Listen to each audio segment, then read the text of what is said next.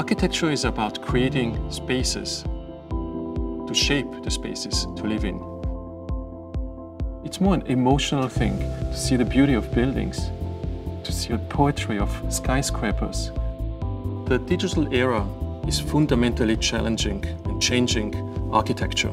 Of course, there are some elements that will remain the same. Architecture, at its basis, is a profession that builds human shelters, fulfills basic need. Architecture is also a cool profession. You strive to build something beautiful, a more beautiful future, a more beautiful environment. The digital revolution is changing how we practice architecture from the ground up. You have access to big data that help you make more informed decisions about the environment, so climatic data, environmental data, data about the flow of people, about the flow of cars, can now be integrated automatically into design decisions. Powerful algorithms, parametric tools, helping you to create, to generate design solutions. And finally, digital fabrication is completely changing the value chain, how you produce architecture. No longer constrained to mass production, you can now design custom for each client, for each situation. Now, SUTD is perfectly positioned as a new university to address those challenges. At SUTD, our curriculum in architecture and sustainable design is quite unique in that the fundamentals of the digital era, design and technology, is part of its DNA.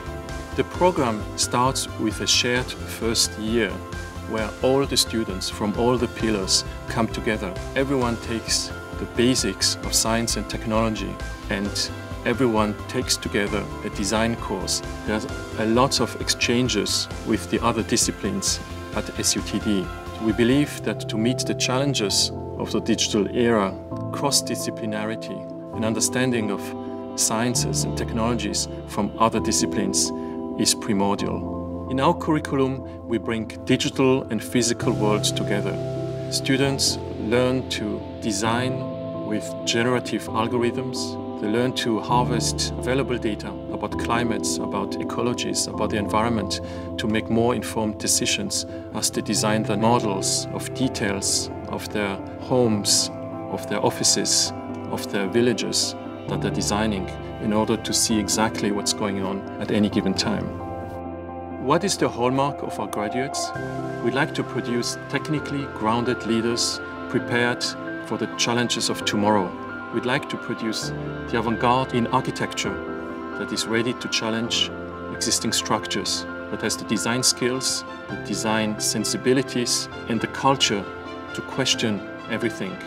And a belief that in the future you can design anything from buildings, interiors, cities, and even cyberspaces.